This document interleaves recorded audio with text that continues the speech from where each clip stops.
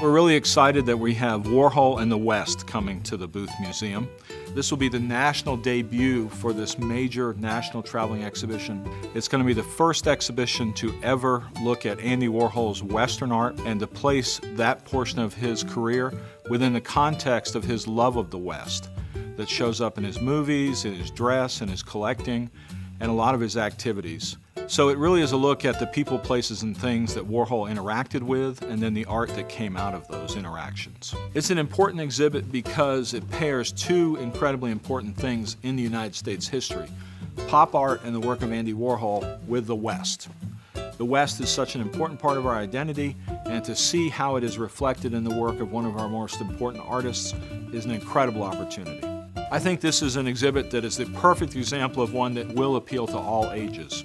Whether it's the older folks who grew up on Western movies and will see a lot of familiar things in the exhibition, but I think younger people will be attracted to the color, the graphic nature of Andy's work, context that it provides for his artwork within his experiences in the West.